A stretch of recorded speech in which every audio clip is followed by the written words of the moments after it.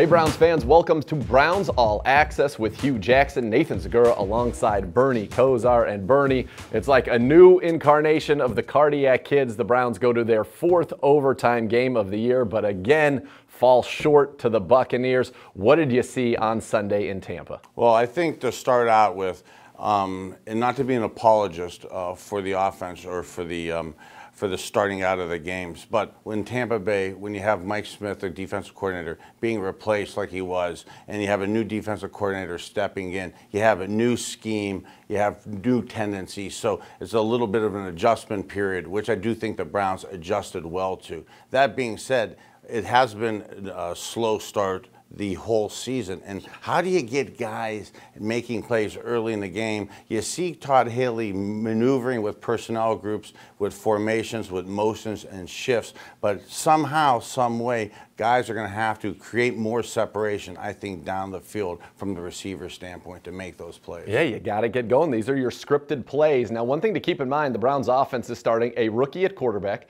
a rookie at left tackle, a rookie at running back, a rookie at wide receiver. And Bernie, you don't have your quarterback, running back, or wide receiver one from week one when you played the Steelers. Tyrod Taylor not starting. Carlos Hyde and Josh Gordon both have been traded. Now, one thing, though, has been constant, and that's this defense leading the league in takeaways, 4 more on Sunday, doing everything they can to help this team win. No doubt about it. Defensively has been kind of the glue. I think that's been the reason we're able to be in these games, get to 4 overtime games like this.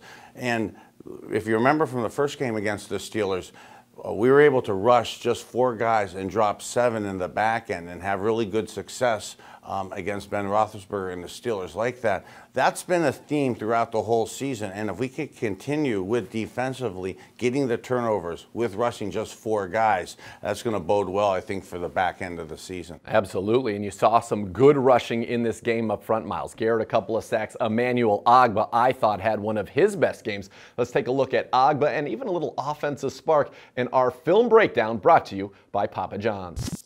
All right, Coach, let's take a look at some of the big plays at the end of this game that forced it into overtime against Tampa. We'll start on defense. Okay. 3rd and 2 at the 9. Got to get off the field.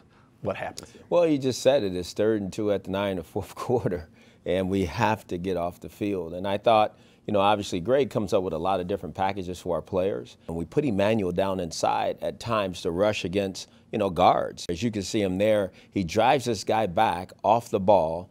You know, the quarterback flushes a little bit, but he gets separation, and right there he's able to close and take the quarterback down. I think that's a heck of a play by him. It is a great job, and sometimes they say coverage and pass rush go hand in hand. Yes, they do. Great job against those big, that mesh concept. You know, it all starts, you know, with the rush, but it also starts with the coverage. I mean, these guys, as you can see, we got these guys kind of mirrored, so the quarterback really doesn't have a place to throw it. This game, he had found some seams running the ball, you know, getting up the field. But again, Emmanuel made a heck of a play right there, getting off the block and finishing the tackle. And this is a great 3-play sequence. So we had that, then the punt, Jabril with the big punt return. Now you're set up first and 10 at the 16 of the Buccaneers. Only needed 1 play. Absolutely. Let's take a look. I think, you know, again, the offensive staff did a great job. We were going to take a shot here. You know, we knew they'd be in a 2-shell. We're trying to get David and Jarvis down the middle of the field. As you can see, David's kind of hooking in there. Jarvis is hooking in there. So the quarterback's just taught to play off the safety. The safety's over here. We get to throw this thing in here to Jarvis. What a catch. But it was really interesting because when it happened the way it happened, I seen him scrambling on the ground.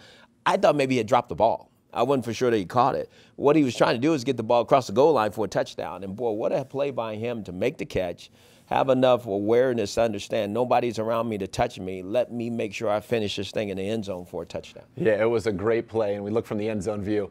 And as you see, he's about to release the ball. That's kind of what you want for your quarterback, right? That's the pocket. That's the pocket. That's the pocket we need. And again, a lot of credit to these guys. You know, Desmond's doing a great job on one of the premier pass rushers in all of pro football. These guys are handling their business, you know, from Joel Bitonio all the way back to Chris Hubbard. They did a heck of a job to give Baker that opportunity to throw that ball in there. All right, Bernie, there you see Jarvis Landry making a big play in a big moment. And that was the theme in this game. You had Jamie Collins with the interception in overtime, Landry there. But what I loved about it, the football IQ, knowing to go out there, reach out. What does that say to the young guys on this team? I think not only to the young guys, but all guys on the team, and definitely all younger players that are watching and younger coaches, the attention to detail, the ability to have that expertise of not just making the catch like he did, first and foremost as a receiver, make the play, make the catch, but then knowing the rules, knowing that he hasn't been touched down, the ability to be able to put it across the line of scrimmage, the goal line like that, shows you that that's the type of player you want leading your team. Absolutely. A great game from Jarvis Landry. You can see the chemistry between Baker Mayfield and Jarvis Landry grow as he came up with some big plays in big moments. And speaking of big, we'll be back with more of Browns All Access with Hue Jackson next. After the break, Browns linebacker Jannard Avery was mic'd up for his first start. Yeah! And Christian Kirksey sits down with our Andrew Gribble. You know, this team will be ready to go against Pittsburgh. It's always ramping it up a notch once we go against Pittsburgh, so it'll be a lot of fun.